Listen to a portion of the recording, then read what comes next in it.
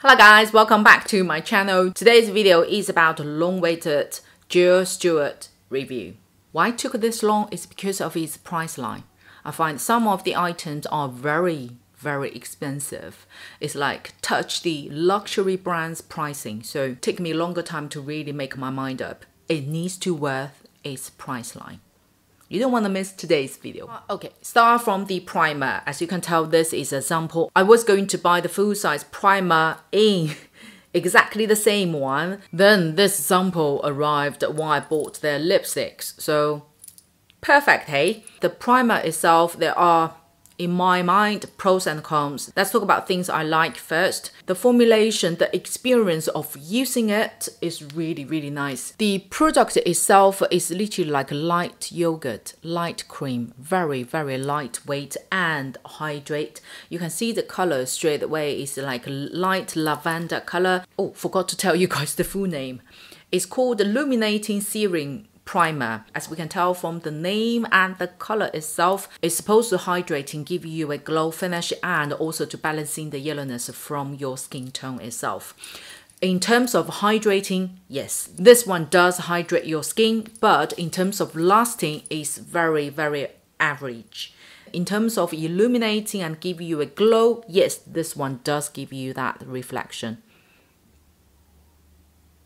When you apply on the face, you clearly see the glow reflecting on one side and compared to the other side, which I didn't apply. However, it has like odd, weird silver reflection. So make the whole face finish look very odd. There is no additional function for this. You only can use this as a primer and you have to use foundation or colored powder to put on top of it to really reduce the silverness or to cover it itself. Otherwise it looks very weird. For me, this primer, although it has SPF 20 PA2+, is a very standard average primer. A lot of drugstores probably can give you same result or even better.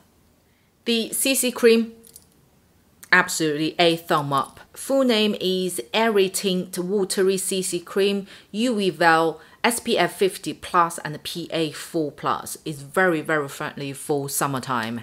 Although it says Watery CC Cream, in comparison with other CC cream, this one has better coverage. On my face, it can easily build up to medium coverage and without looking cakey, heavy or white in a way. What I experienced with BB cream or CC cream from other brand, especially on my face, once you apply it, it will become too white or it has odd grey undertone, especially in CC cream. But this one is literally like a foundation. It doesn't give you the odd finish, it doesn't give you the odd colors. Instead, this one does oxidize quite a bit. Just bear that in mind. My color is 02. Natural floral beige. This one, once it's oxidized, is literally sit into beige or slightly darker than beige. This one, because of its formulation, is very light cream. Therefore, it melts on your skin so well. It doesn't sink into the lines. It minimizes the pores about 60 to 70%. And another great thing about this is once this CC cream is set with powders, this is set. Not like some foundations we use that is, especially surround my chin area, most of the time, it easily gets like a dry cakeness surround my chin, especially when you do this. You can easily see the problems. This one lasts on my face really long. Although it's watery, it doesn't generate additional face oils. This one works better even than some of my foundations, I have to say. Oh, by the way, all the Stuart's products has its scents. In some of the products, it smells a little bit stronger. Some of them are a little bit mild. For me, I quite enjoy the smell itself because once it's subtle, it gives you a very flora soap smell. When I mention soap, you may feel it cheap and cheerful. No. It's a very high class smell. Then move on to the setting powders. This particular item I debate with myself for the longest, hence the delay of today's video. because of its price line. Currently in high-end or even luxury brand, setting powders, they all gone to very high standard and level. You rarely would feel something surprise you. When the first time I used it, I feel overall it's a very good powder, but I'm asking myself, does this actually worth its price? I have to say, overall performance of this powder, it reached to 98 out of 100 in my mind. Let me explain.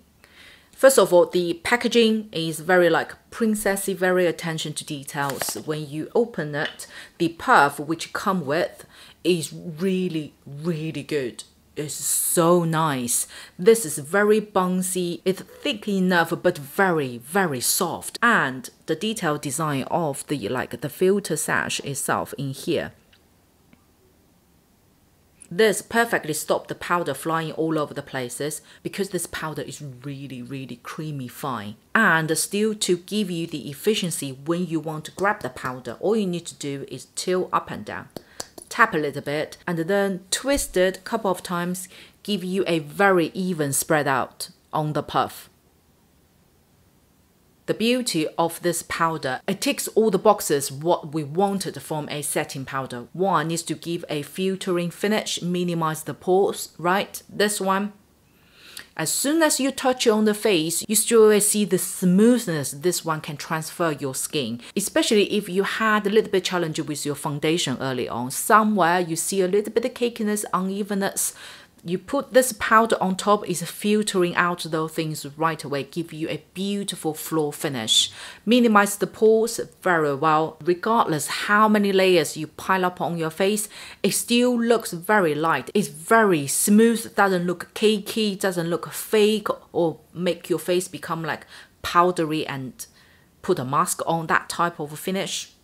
No, it's a very high class finish. Besides this, also long lasting. This too lasts on my face over 8 hours, no problem. You guys know my favorite FLORASIS setting powders averagely on my face are around 4 to 5 hours. After 4-5 hours, there will be minor face oils in my T-zone.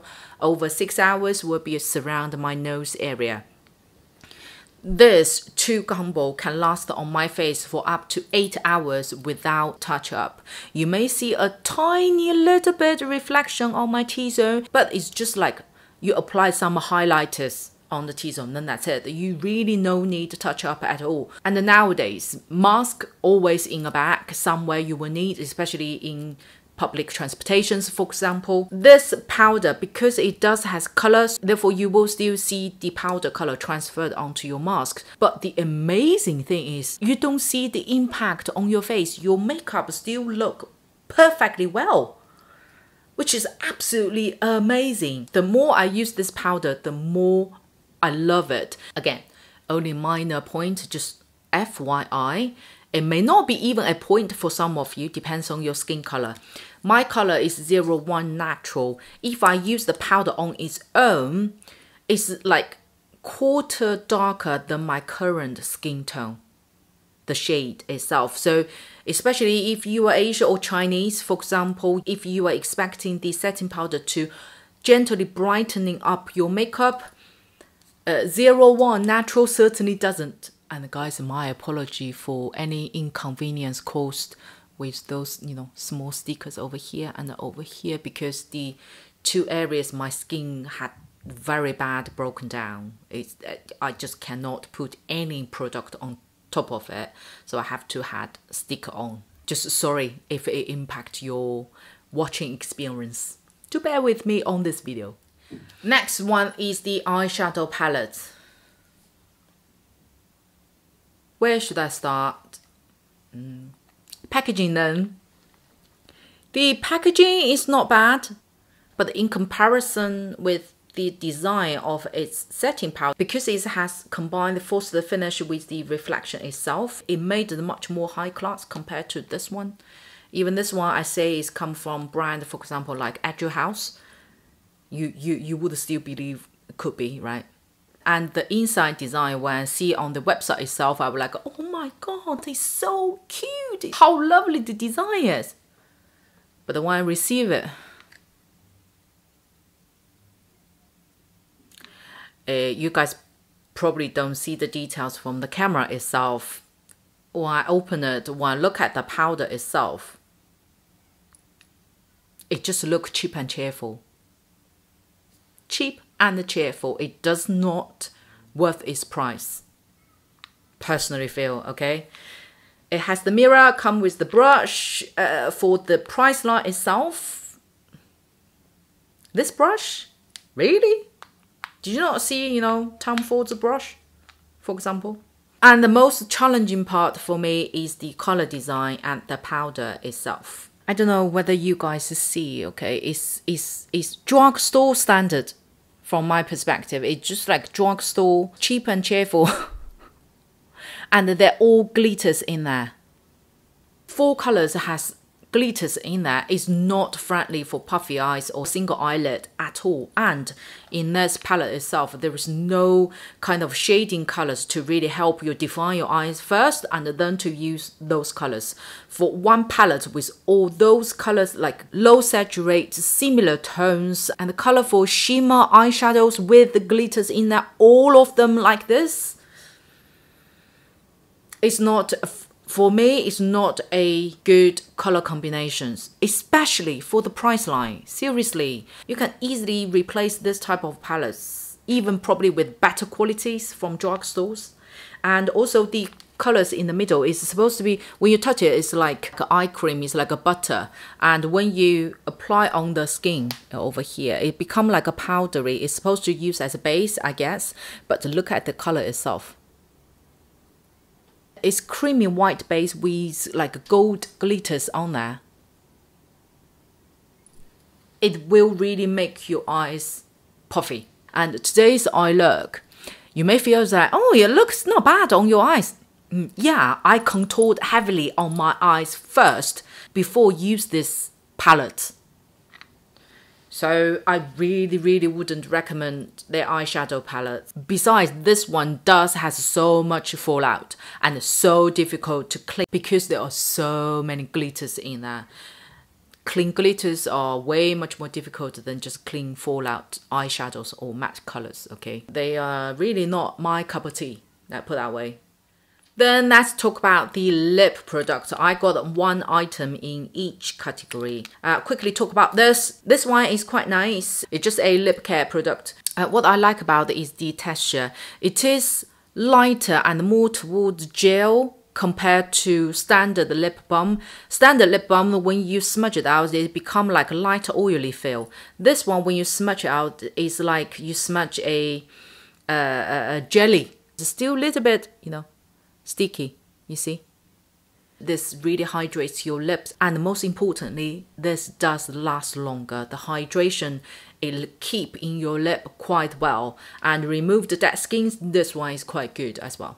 This little thing, I really like this design. It's very cute. The bottom is frosted like see-through plastic and the top is very cute. My color is 02 Candy Tears.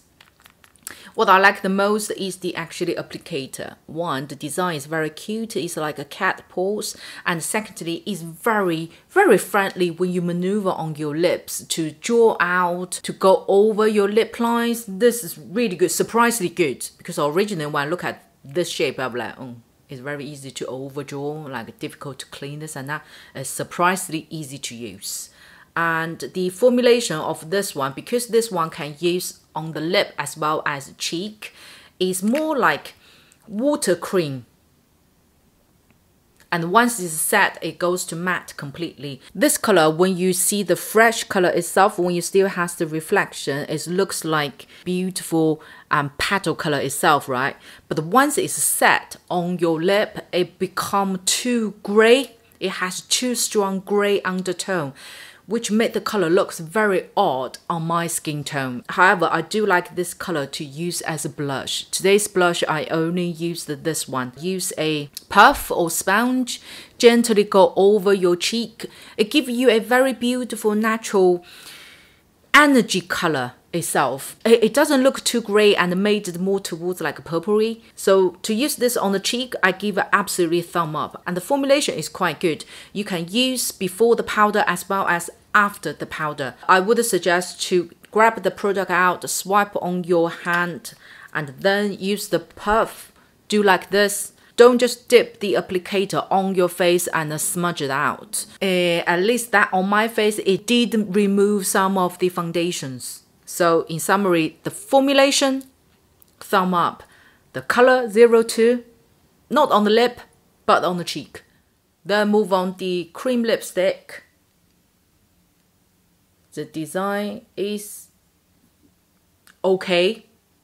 I think why I'm saying that is I feel the pictures on the website looks better than the actual product. I think that's where my minor disappointment come from. This one also has a small mirror on top. Inside, my color is 124. The color is like a coral milky tea color. It has a creamy wet finish. The reflection is more glowy or glossy finish than a typical cream finish. The color is average, the formulation is average, the overall performance is average. So I would say this cream lipstick, if you have a budget and you like the design itself, by all means, but you easily find the color designs, the formulations, and probably your preferred packaging designs from drugstores or similar price lines. So it's not bad, but nothing special. Then come to the last lip product. Cover itself, it was very hyper when it was just launched. And when you open, it's like a little mirror, very handy in a way, but it's very bulky though overall. See? You can choose different colors. I just chose a standard pink one.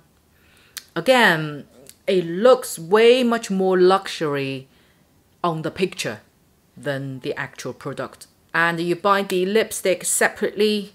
My color is 05. It's this one.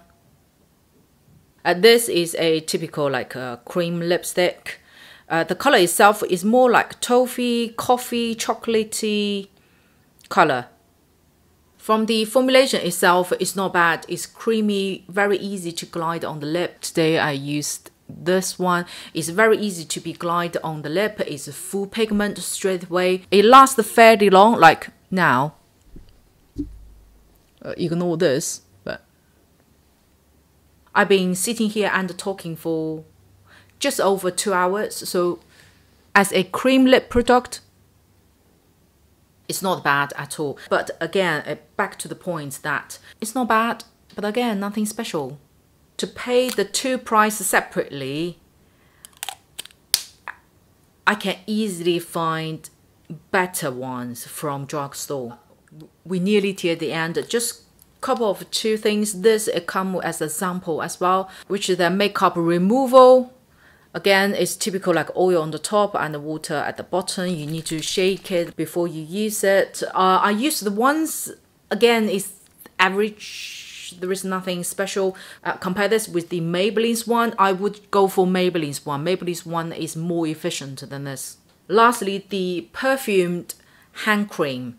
I say no is because I really don't feel you need to spend this money for this hand cream.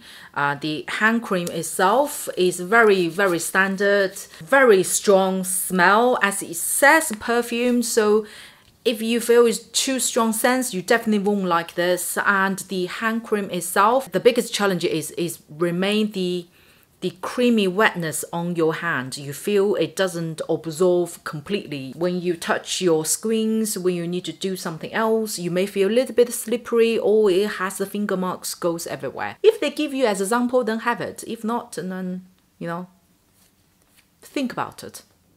Okay, we're now at the end of today's video. I'm very intrigued to know what's your favorite Julia Stuart items. Let's have a discussion. Leave your comments down below. Always lovely to see them. And most importantly, don't forget to subscribe to my channel. I will see you on my next video.